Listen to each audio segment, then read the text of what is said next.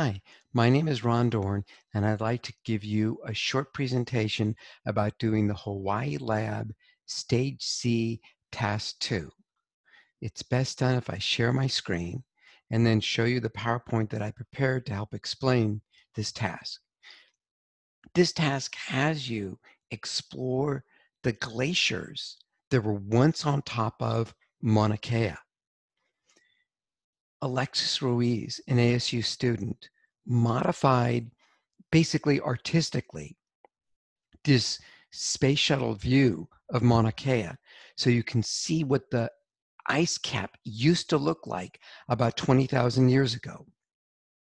The lower image is of today, where the color change you see, the lighter colored are the glacial deposits called till that rested on top of Mauna Kea. The lighter color is because the glacial deposits are about 20,000 years old and they've accumulated a coating of silica glaze. Excuse me.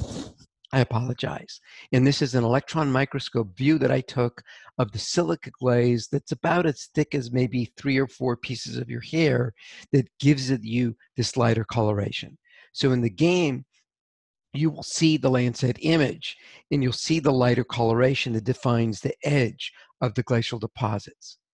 The task in this question is for you to estimate the maximum thickness in meters of this ice cap. The Makanaka is the name of the ice cap given for about 20,000 years ago for Mauna Kea. And look at the choices. They're very different.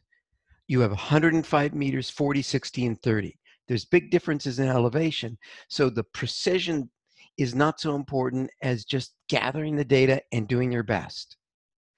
So I need to back up and explain to you sort of how you're going to do it in the theory. In a regular alpine glacier that you might find in the Alps or in the Sierra Nevada or the Colorado Rockies, the glacier exists at a maximum state. And at this maximum state, there's avalanches that occur where rocks fall onto the glacier surface. And the glacier is actually cleaning up all the avalanche debris. Then when the glacier melts away, when it ablates, it leaves behind literally a line defining the highest elevation of that glacier surface, the trim line. And you can use it to estimate the maximum height of the glacier. But on Mauna Kea, and again, this is an artistic portrayal of Mauna Kea with the ice cap on it by Alexis Ruiz, an ASU student. The image on the right is an aerial photograph of Mauna Kea where you can see the lighter colored material are the glacial till. The cinder cones that are on top of Mauna Kea are splitting the flow of the glacial till. So you're having the glacial till go through the gaps in the cinder cones, and they leave behind the stripe on the wall that basically the highest elevation of the light colored material you see there is the deposit left behind. So you're getting the ice cap flow being split by the topography, and this is the same sort of thing that happens on Mount Rainier. So the lower right image is a Google Earth view of Mount Rainier, where different topographic features today are splitting the flow of the glacier. So you're going to use the cinder cones that split the flow to estimate the maximum height of the glacier. So on the left is a view of the game where the avatar is sitting on top of a cinder cone. That cinder cone has to have been higher than the glacier or the flow would not have been split. The flow would have just gone up and over the cinder cone as it did in several cinder cones, and it would have been plastered with the lighter colored till. But the fact that you can see the cinder cone in the game and it's sticking out means that the maximum elevation would be the elevation difference between the top of the cinder cone and the glacier deposits immediately to the side or immediately uphill. So the task is actually not that difficult. You're going to a location, you're popping up on top of the cinder cone, measuring the elevation, and then you're popping up behind the cinder cone, And you're simply subtracting the elevations to estimate that at this location, the maximum the glacier would have had to have been less than 120 meters in elevation, or the cinder cone would not have split the flow. Then, after you've measured the elevation of Mauna Kea, the next step is not that difficult. We're going to just give it to you.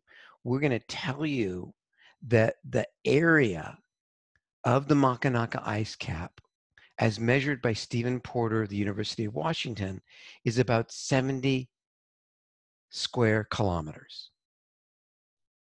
So you're going to take your thicknesses that you've measured in different places, and you're going to average the thickness together. That's going to give you the depth. To estimate the volume of the ice cap, you simply multiply the depth, the average depth that you measured, by the area. Depth times area equals volume.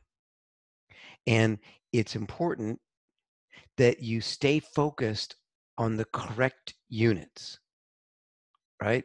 That the thickness is in meters, but look at the answer. The answers are in cubic meters.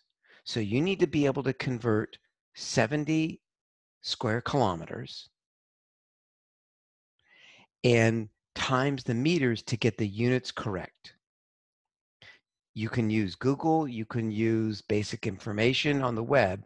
It's up to you to do the conversion for how many square meters is 70 square kilometers, multiply it together, and then pick the closest answer.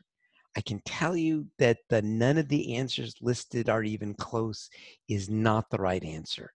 The correct answer has to be one of the other three. That's it for this presentation. I hope it was useful.